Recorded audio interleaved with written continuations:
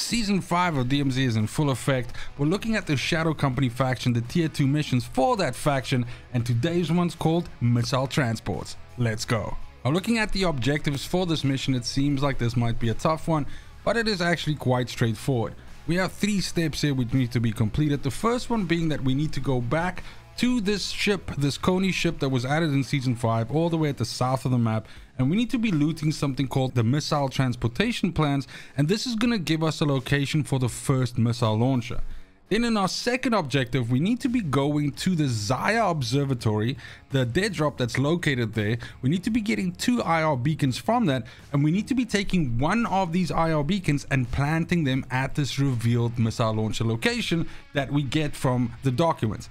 And then last but not least, in the third step, we will need to use the second IR beacon to plant it at the second missile launcher location, which will be revealed to us at the first missile launcher location. So yes, I know it sounds like a whole mess of shit that we have to do, but it's pretty easy, so let's get into it.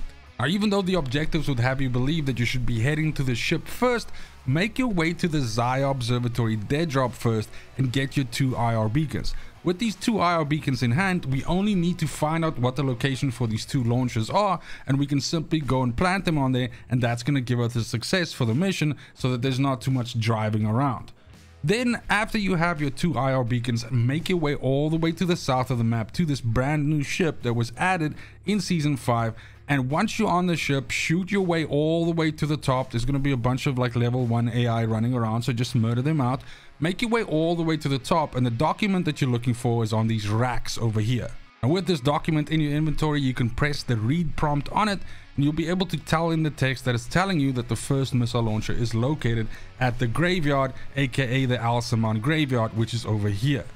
Now, I will mention that I've done this mission twice, and in both cases the first launcher was at the graveyard and the second launcher was also at the same location. So that might be true for you as well, although I've been told that this can sometimes be in different places. Nonetheless, our first launcher is located at the Al-Saman graveyard, and it's literally in the middle of the area in amongst all these gravestones. So as you come into the area, you should be able to spot it quite easily. There's a bunch of AI milling around, and as soon as you come close to the launcher, you're going to see a reinforcement wave dropping in. But if you're fast enough, you can just scoot on in, you can shoot the AI out, you can drop your IR beacon, and then you'll see the document kind of like floating in the sky there in the air in front of the launcher, and you can read this document and it's going to tell you where the second launcher is located. In my case, the second missile was located at Zagwa Hydroelectric. So it's possible that yours will be as well, but this is indicated in the note as mentioned. So at this point in time, simply make your way over to Zagwa Hydroelectric.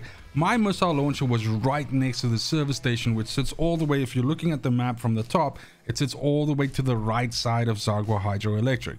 So as soon as you come into the area, same thing as before, you're going to see some, AI drifting around, as well as getting a reinforcement wave dropped right on top of you. But simply make your way over to the launcher, look for the prompt that says, IR beacon, hit that, and as soon as you've done that, you're going to have success for all 3 steps of this mission.